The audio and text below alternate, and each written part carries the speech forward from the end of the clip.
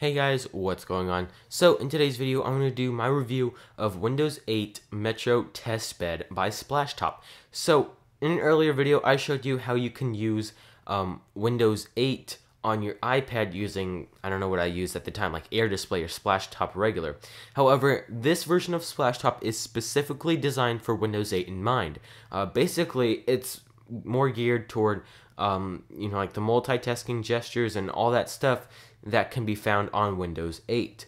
So this is $50, so I wouldn't necessarily recommend it for most people, especially just regular consumers, as it's kind of a steep price. However, if you are a developer and want to see, how, Windows 8 will work on a touchscreen, this is actually a really good app for you. So if you're on a Mac, I would highly recommend using Boot Camp, which is a free application built into your Mac, and just downloading the Windows 8 consumer preview or developer preview.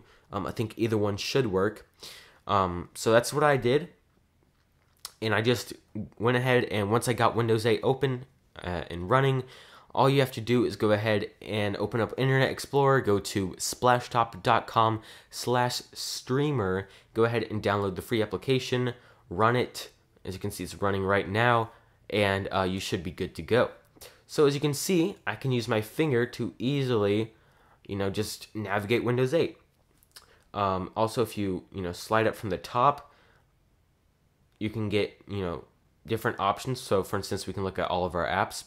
Also, if you swipe in from the left, it'll go ahead and go to the last app that you're in. You can swipe in from the right, and you get like this universal toolbar. It'll tell you, how good your Wi-Fi is, what time it is, the day, and also just some different things. So we can just go back to the Start menu / Windows 8 Metro place. Also, let's say you're in an app like the Windows Store. If you swipe in from the top, it will just bring you back to where you were, well, to the Start menu.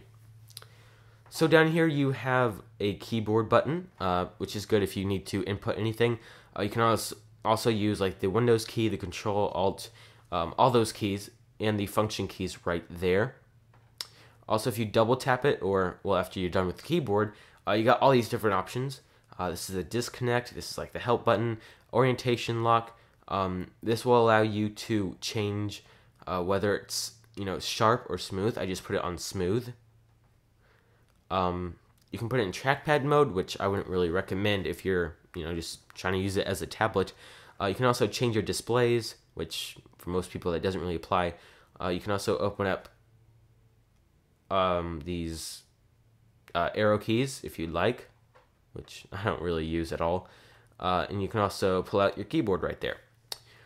So really, this is a really nice way to go ahead and use Windows 8. As you can see, I can also do a whole lot of things like move different things around, see all of my pages, which I haven't really added a whole lot, at least not yet, and just use Windows 8 like it was meant to be used on a tablet, which is a really nice experience, guys.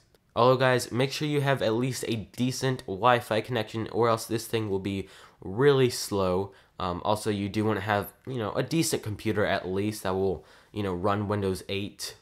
I mean, most computers should be fine. But yeah, guys, this is a really good way to run Windows 8 on your tablet. This will also work, on the actual release of Windows 8, so you can keep this, as long as you'd like. But that's it for this video, guys. If you liked it, please leave a thumbs up and subscribe.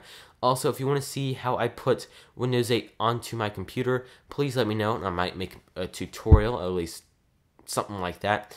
But that's it for this video. I will see you guys in the next one. Bye.